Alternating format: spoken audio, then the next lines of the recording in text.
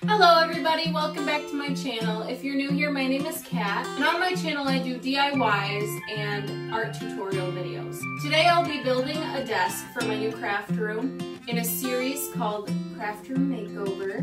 And to be honest, I'm really excited to show you guys this because it turned out really well. So if you want to learn how to build your own desk, or if you just want to watch me build my desk, then keep watching.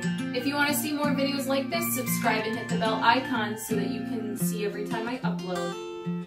Well, without further ado, let's get into the video.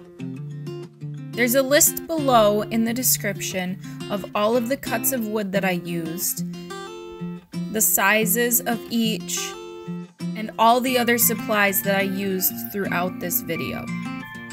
If you plan on making this yourself, I suggest checking out the description.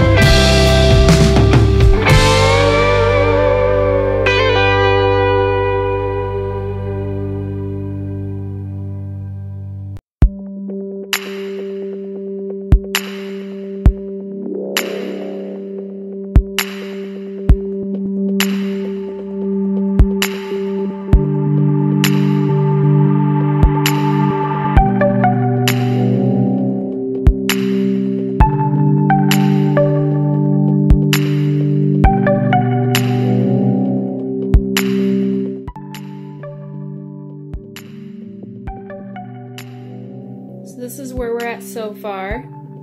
Next, I'm going to put another shelf on top of that, and I'll fasten it to each of the separators for the shelves first, and then I'll attach it to the sides.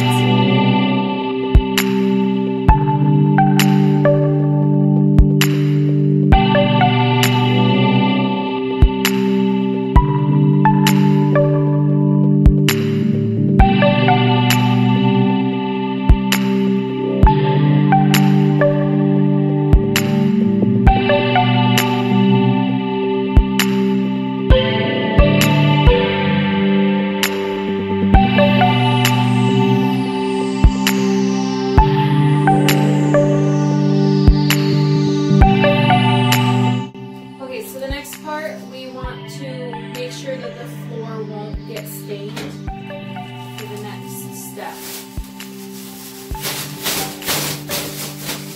So a cheaper way than going out and buying plastic is just to use some trash bags, which you probably already have on hand. And all you need to do is cut them up the side.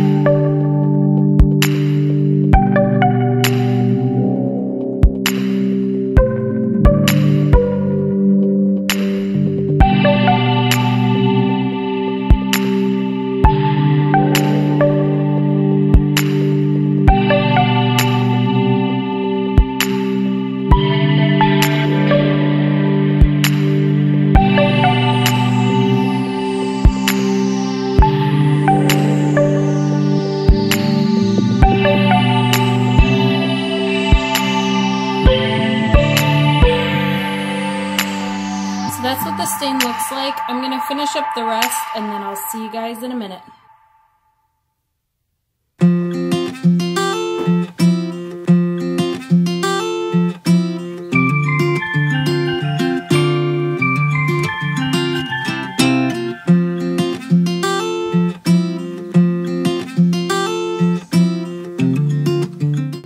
Well, that is how I built my own desk for my new craft room. I'm super excited to sit down and use it. This series has been pretty successful so far. Everything is coming together well, and it's going to be a great space for me to work.